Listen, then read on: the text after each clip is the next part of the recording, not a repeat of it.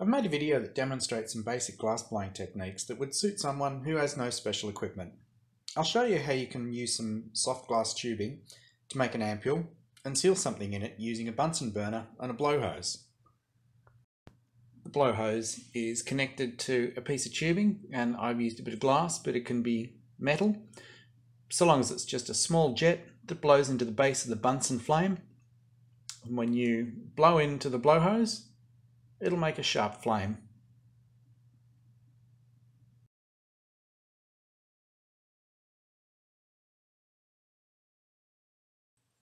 Okay, the first thing we're going to learn how to do is get a small piece of glass and make a blob on the end of it.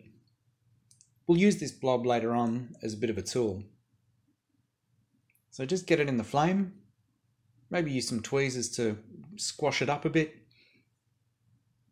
But once it's formed a small blob, or it gets out of shape, you can use your tweezers to push it back to something that looks like something you want and keep control of it. There we go, stretch it a little bit,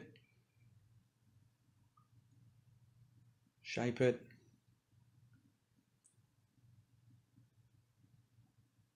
Get it back in the flame, heat it back up again, melt it all in. You should end up with just a little blob, just like that.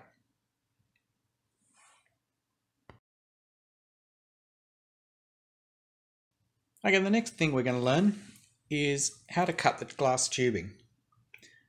Now, all you'll need is a diamond file, a very cheap thing that you can get from any hardware store with a little bit of diamond on it, and that's hard enough to make a scratch on the glass. So with thumb and an opposing finger pressing down on it while you give it a bit of a spin, it should make a nice deep scratch. Give it a twist.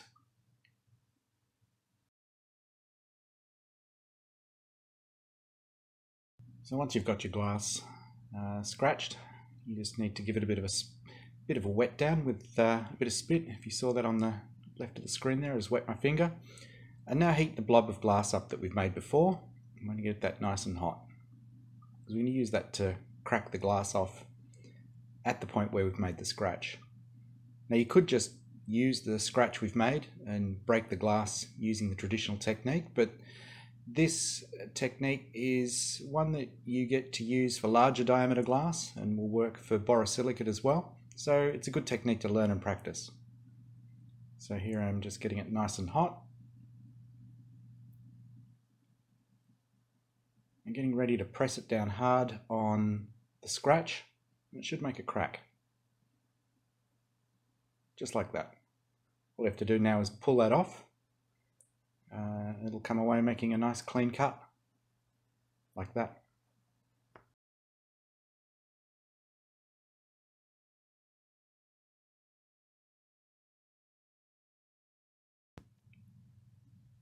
To make the base of the ampule, we're going to use another piece of glass to help form the closure. We're going to melt the two pieces of glass together. With a little bit of pulling and twisting,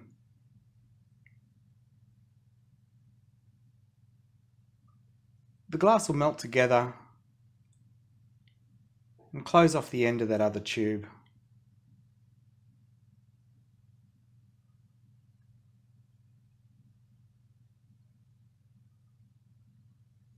Now it's going to come to a point. There's a bit extra glass on the tip than we need, but that's all right. We'll pull that off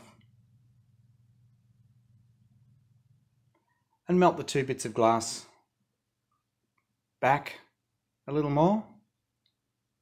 And we'll use our holder,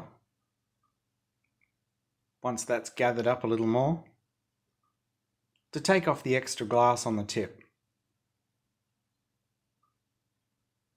Rotating both pieces, keeping everything central.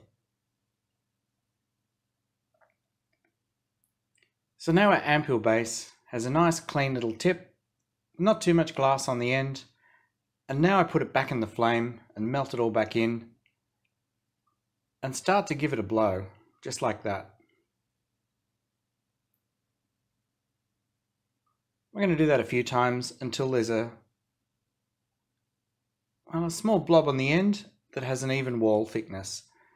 Once you've reached an even wall thickness, you can press it onto something flat and start to make a flat base. You saw me use a piece of graphite, but a bit of timber with some charcoal on it will work well as a tool also.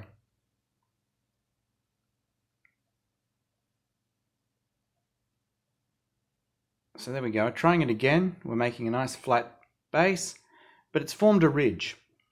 So if we heat that ridge, we'll flatten that out using our tool.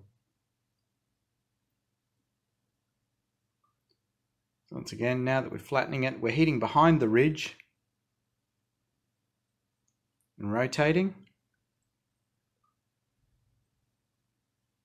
letting the glass gather a little bit. And roll it to keep it straight. Might have gathered a little bit by now. So if it has started to gather and shrunk in a little, all you need to do is give it a small blow. So I'm heating this up now, and I'll give it a bit of a blow, as well as a little bit more straightening.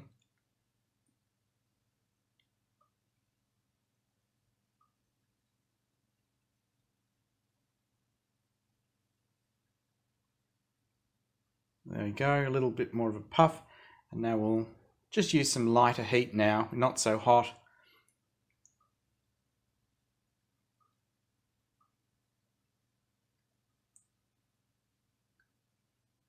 Just enough to give it that last little bit of straightening.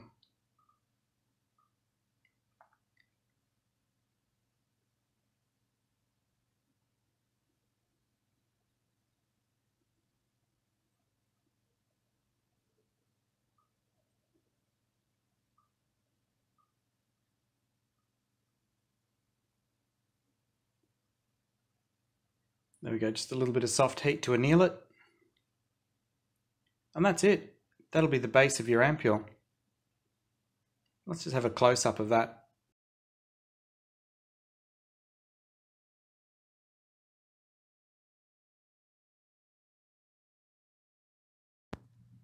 Alright, so this is the final step. Well, we've sealed a little bit of something into the thing that we've made the base on, the little base of our ampule. I've just put a few bits of metal in here. And let's say we're going to seal the top of that to make a proper sealed ampule.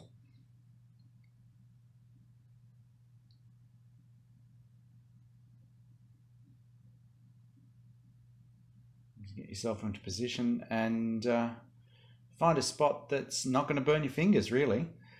Just rotate backwards and forwards slowly as you blow. Heat that zone up. And once it starts to really get hot, you can start to pull slowly while you're twisting, and that'll keep the whole thing centered. Now if you just pull really quickly, it'll just form a big long string, but notice I'm doing this little twist action where I'm spinning the glass around, pulling the string onto the blob. And even though it's made a little bit of an uneven blob, I'll just use the tweezers here to pull that end off and clean it up a little bit.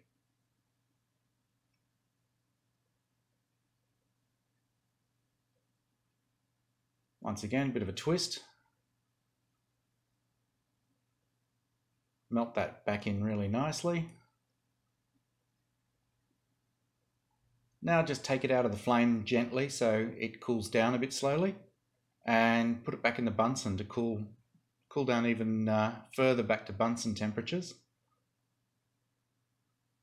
And that should be very close to annealed.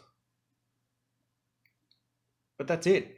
That's all you'll need to do. And have a look at the top there. It's a nice little seal. Shouldn't be any crimps or implosions. And that should be good to go. There you go, how to make an ampule.